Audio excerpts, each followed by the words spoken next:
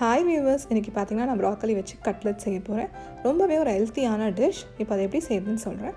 அதுக்கு ஃபஸ்ட் நம்ம ப்ராக்கலியை வந்து ஒரு 2 to 3 minutes பார்த்திங்கன்னா ஹாட் வாட்டரில் போட்டு எடுத்து ஆற விடணும். நான் போட்டு எடுத்துட்டேன். இப்போ வந்து ஆறுனதுக்கப்புறம் நம்ம ஃபைனாக சாப் பண்ணிக்கலாம்.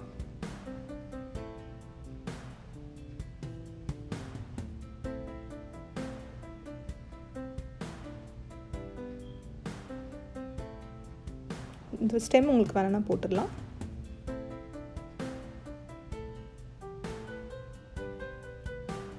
இப்போ ஒரு பேனில் 2 டேபிள் ஸ்பூன் ஆயில் விடுறேன்.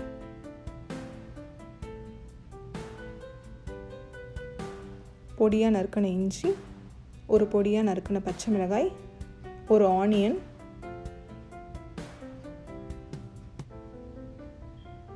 கொஞ்சம் வதங்கட்டும்.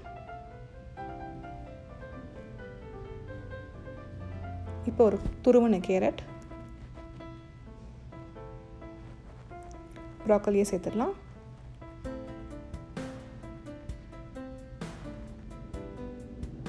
நல்லா மிக்ஸ் பண்ணிக்கணும். இப்போ ஒரு வேக வச்சு மசிச்ச உருளைக்கிழங்கு சேர்த்து நல்லா கலருங்க. 1/2 டீஸ்பூன் மஞ்சள்தூள், 1 டீஸ்பூன் மிளகாய்த்தூள், 1 டீஸ்பூன் கரம் மசாலா தூள், தேவையான அளவு சால்ட்.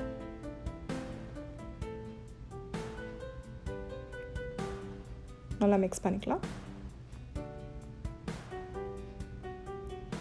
கொஞ்சம் லெமன் ஜூஸ் போட்டுக்கலாம். ஒரு 1/2 கப் அவலை பார்த்தீங்கன்னா தண்ணியில் 5 நிமிஷம் ஊற வச்சுருக்கேன். இப்போ அதை சேர்த்துடுறேன். இது உங்களுக்கு வேணாம்னா நீங்கள் சேர்க்கவும் வேண்டாம்.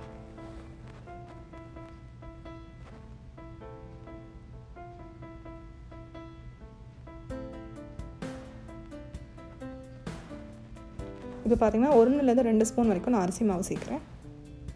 கொஞ்சம் கொத்தமல்லி எல்லாம் சேர்ந்து நல்லா மிக்ஸ் பண்ணதுக்கப்புறம் கொஞ்சம் ஆற விடுவோம். ஆறுனதுக்கப்புறம் நம்ம கட்லெட் பிடிக்கலாம்.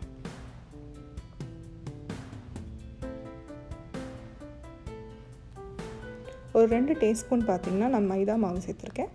அதை நான் தண்ணி விட்டு பேஸ்ட் மாதிரி மிக்ஸ் பண்ணிக்கிறேன்.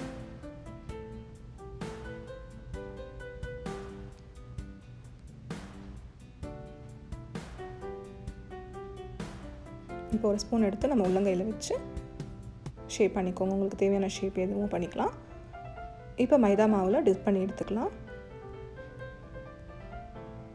பிரெட் க்ரம்ஸில் வச்சு ஆயில் விட்டு ஃப்ரை பண்ணி எடுத்துக்கலாம்.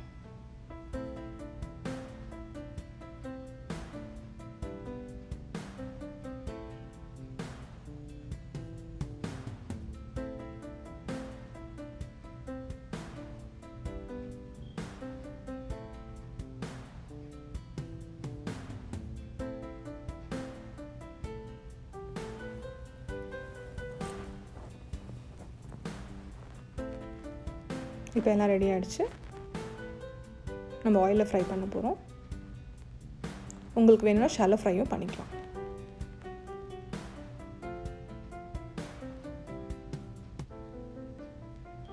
இப்போ இந்த மாதிரி திருப்பி விடுங்க.